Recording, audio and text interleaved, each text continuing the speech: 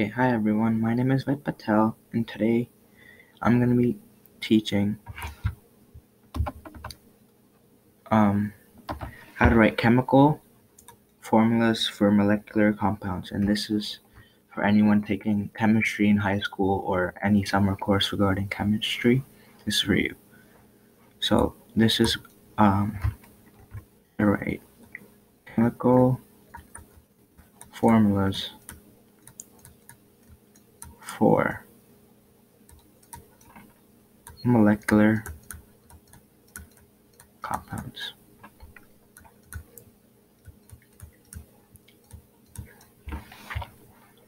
Okay, so let's start with the example. So let's say we're given sulfur dioxide, and we have to find the chemical formula for sulfur dioxide. Well, in this case, there's several things we need to know. These are called prefixes. So let me move this over.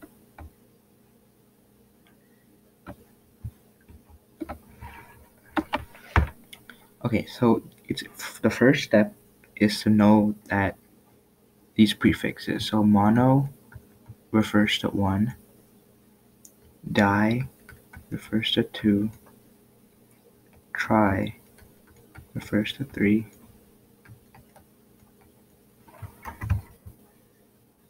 tetra refers to 4, penta refers to 5, hexa refers to 6, hepta heptabady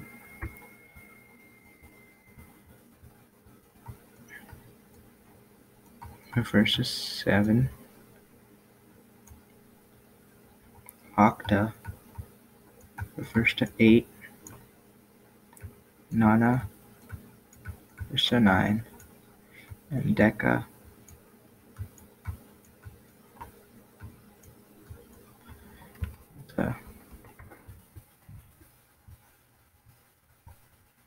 refers to 10. So these are the prefixes that you must know for naming molecular compounds. So in this case, when you're looking at sulfur dioxide, there is no prefixes, so it's just sulfur, and the chemical form, like the name symbol for sulfur is S. We can see that in the periodic table.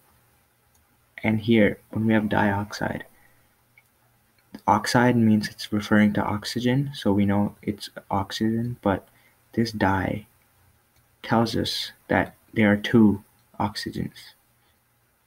So this equation would be SO2. So now we can do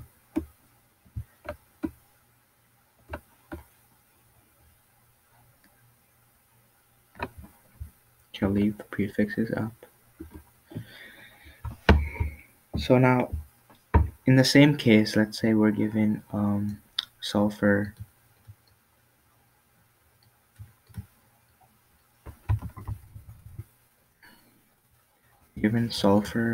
trioxide.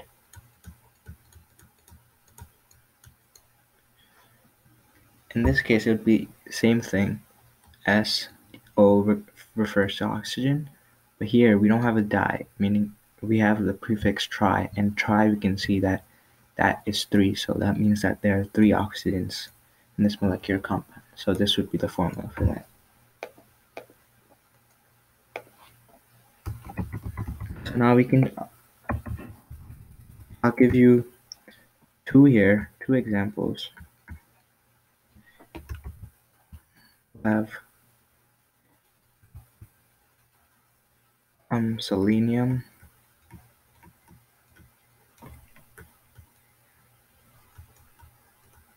tetrabromide,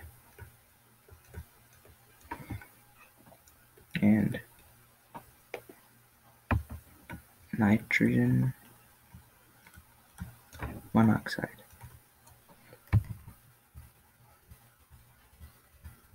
Okay, so at this point, I encourage you to pause the video and try to do these, given the examples we just did, and check if you got the right answer. Okay, so for selenium tetrabromide, that's an E. There are no prefixes in front of selenium. So when we look at the periodic table, selenium, the symbol is Se, and bromide refers to bromine, so it's B. It's referring to Br. Now, and then we look at the prefixes. So we can see that tetra refers to 4. So there are 4 bromines in this molecular compound.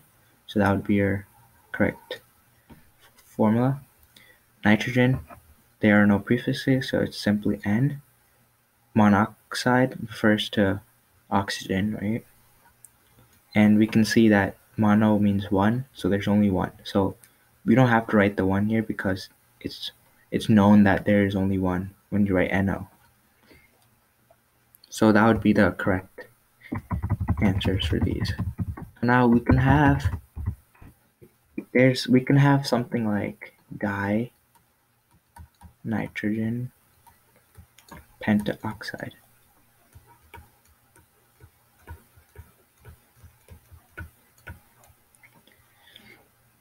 And usually if it's like something like this, right? They usually combine it and make it pentoxide.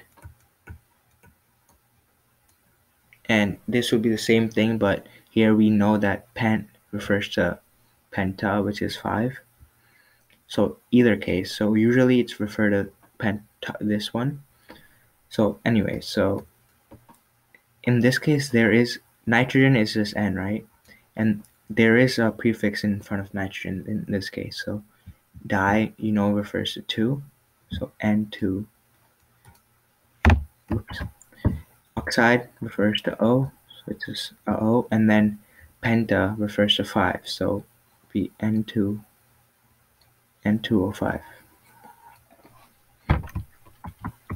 So I can, yeah.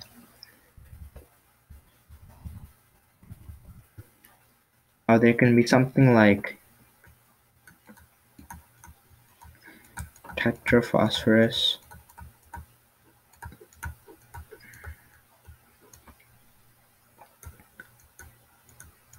decasulfide.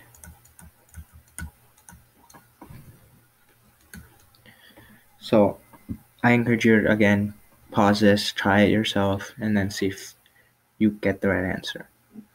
So again, phosphorus, if you look at the periodic table, it's up there, but is simply P. Tetra refers to 4, so it's 4. And sulfide is S. And then we look at the prefixes, and deca refers to 10, so we know there are 10 sulfides.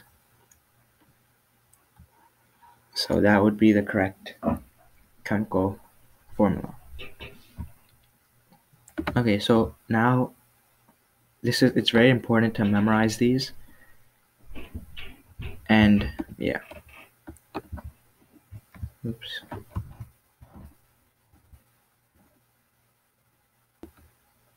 Zoom out.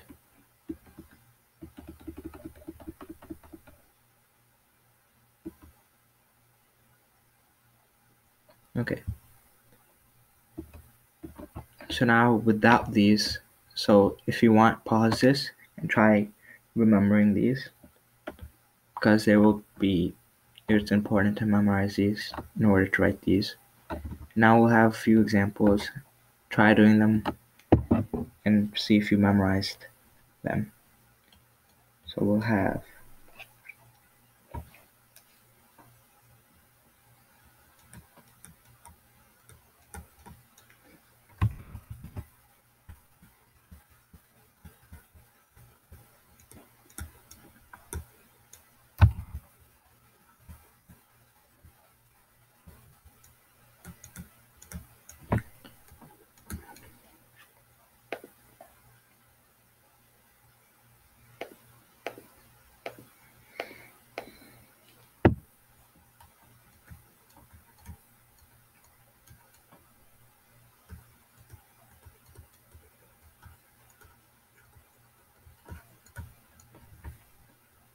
and last one, we'll have carbon,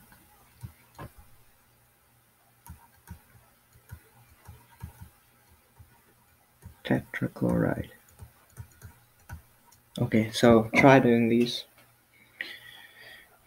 and try to not use the prefixes. Try to try to remember the prefixes and try to do these without them. Okay, so nitrogen, when you look at the periodic table, is simply N, and di refers to 2. So we know there are 2 nitrogens. Oxide refers to simply oxygen, and we know mono refers to 1, so there's only 1, but we don't have to write the 1 because it's already known. And so that would be your final formula. Sulfur refers to S, and there are no prefixes in front of sulfur, so it's simply just S. It's hexabromide. Bromide refers to bromine, which is Br. And hexa, as we know for the prefixes, refers to 6. So we know there are 6 bromines in this compound. So that would be your final formula for sulfur hexabromide. And lastly, we have carbon tetrachloride. Carbon refers to C. There are no prefixes here. There are nothing here. So it's simply the C. Tetrachloride. Chloride refers to chlorine, which is Cl. And tetra, we know that tetra is 4. So there are 4 chlorines in this compound. So that would be your final molecular formula for carbon tetrachloride. So yeah, that's about it for how to name molecular compounds. And again, it's important to know these because you will not be given them on any tests or something, so it's important to memorize these. Yeah, hope you learned something out of it.